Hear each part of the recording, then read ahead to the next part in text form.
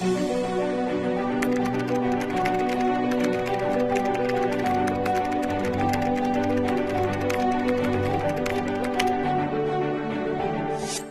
an incredible opportunity. The minister spoke about the depth and the breadth of talent available in the country, other countries around the world.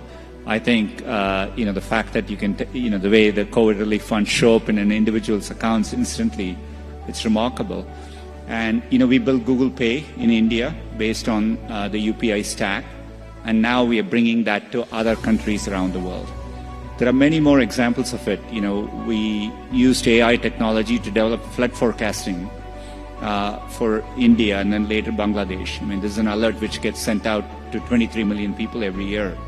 Now we are bringing it to many, many more countries around the world. So I think you will see this trend grow over time. And, with the scale of the market here, being able to find a solution.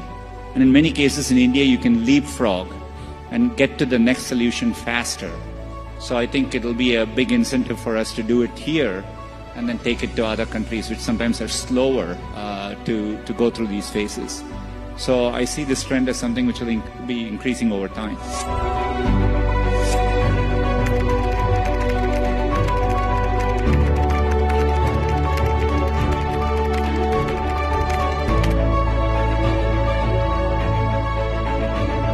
It's the yojanas and the policies and the technology stack co-evolving. That's right. That's just a virtuous cycle that is unlike anything I've seen, and it's just tremendous. And to your point, I absolutely think both of these as perhaps the greatest contributions that India can make to the world, quite frankly. When I think about it, the idea that there is a digital public good is great.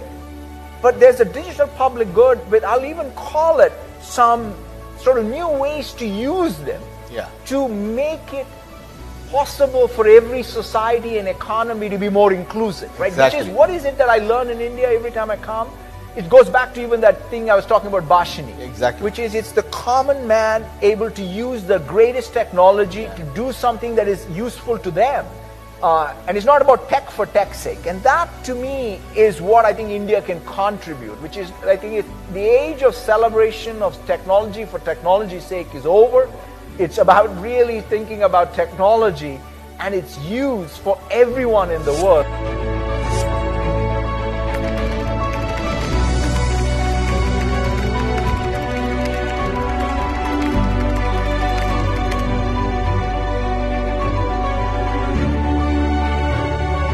I asked for an appointment with Prime Minister Modi, and he very graciously gave me an instant appointment and listened to me for half an hour where I talked about Aadhaar. I'm sure he knew everything about it, but he still listened to me very patiently, and he became the biggest champion of Aadhaar. And then, of course, the famous JAM Trinity, Jan Dhan Aadhaar Mobile, which has transformed benefit delivery in India at a scale and speed that is unprecedented. It is his appreciation of the possibilities of technology which has enabled digital India, now entering what is called as the tech decade or techade. And just as we used technology to build Aadhaar, the JAM Trinity, many more things are happening. For example, in 2016, when certain currency notes were withdrawn in November 2016, then digital payments became important, and Prime Minister Modi put his weight behind UPI and launched the famous Bhim application. And today, India is a global leader in digital payments.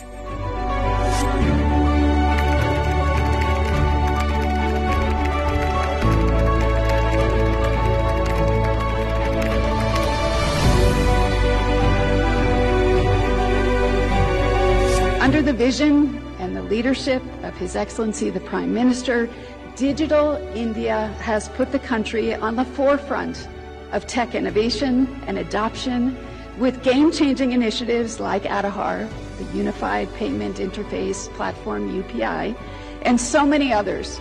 So many other initiatives that have turned India into a knowledge-based economy where innovation is happening fast, at low cost, and on a massive scale unseen before.